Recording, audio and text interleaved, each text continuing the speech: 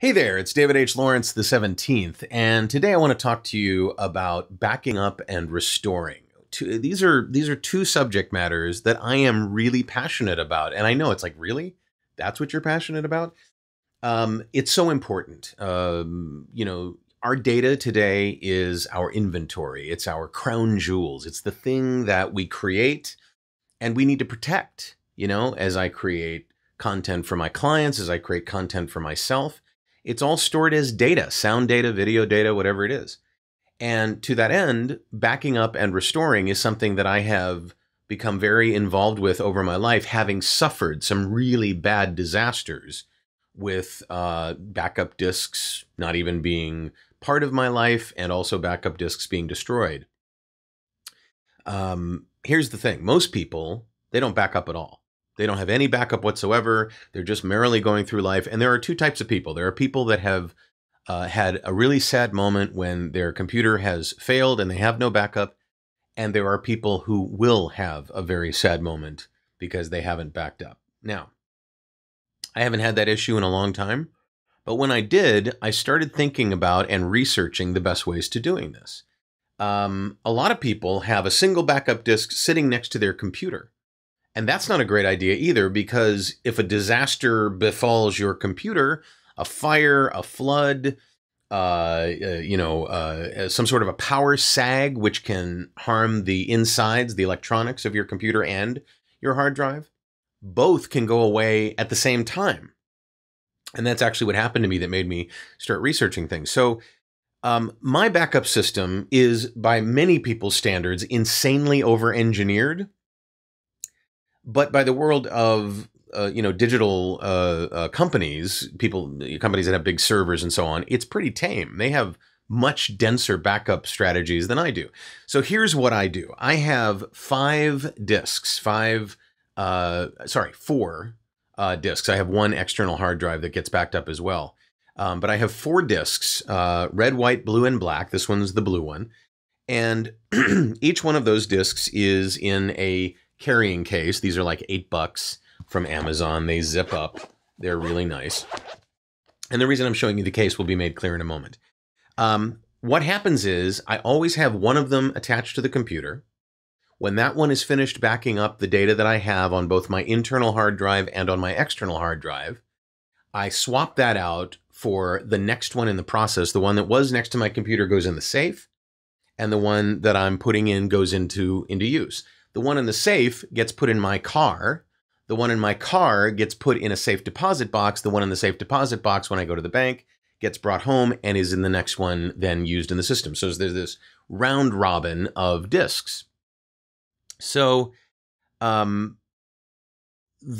process makes sure that at least one of those disks, if not 3 of them, are separated from the computer in safe places. And should something happen to my entire place, which happened a few months ago when I had the big flood, when the pipes burst. I had pipes burst downstairs. Luckily, it was downstairs, not in my studio. The disaster it wasn't possible to befall the disks that are in other places. So that's my insanely over-engineered system. I have 2 tips for you today, in addition to do this. Do something where you at least have 2 disks, one that's attached to your computer and is backing up, and one that's away from your computer in a safe place. Hopefully outside your living space.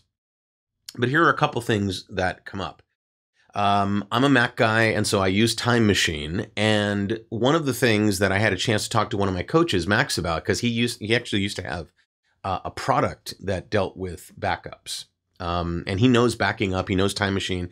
And I had a chance to talk to him about this. I said, look, I'm encrypting this disk when I set it up, when I format it. I was setting it up as case sensitive, journaled, encrypted.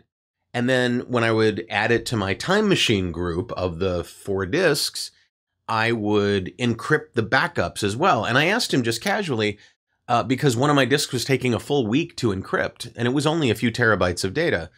I said, should it take that long? And he said, well, tell me what you're doing. And he said, oh, what you're doing is you're double encrypting. And yeah, that can take a long time. So what his recommendation was, choose one or the other, and what he recommended was to choose encrypting the backups. So what he said to do was, don't set up your disk when you format it with disk utility. Don't set it up by doing case-sensitive, journaled, encrypted. Just do case-sensitive, journaled. That's it. So the disk itself is not encrypted. But then when you add that disk to your backups, if you're not doing anything else with that disk, and I recommend that you not use your backup disks for anything other than backups. Don't use it for extra storage. Just use it for backups. That's all you need to do. When you add it to the group in Time Machine, go ahead and click Encrypt this backup. That way it backs up with the Time Machine doing the backup work as opposed to the system doing the backup work. So that's one tip in addition to do the rotating group. And then another one is when you have external drives, especially these, because they're not SSD drives, they're not solid state drives like is in my computer and is completely silent because it's actually a flash drive. These have platters inside that rotate, and they have heads that read and write, and it makes just a tiny, tiny, tiny bit of noise.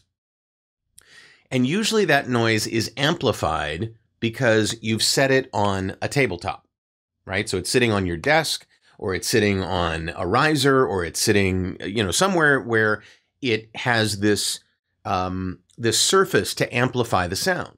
Well, there's a really simple thing you can do to make that noise go completely away. The carrying case is hollow, right?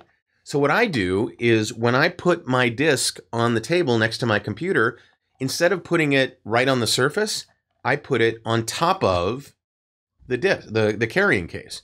The carrying case acts as a shock absorber, and it completely silences that whole little tiny buzzing that happens when the disk is actually active.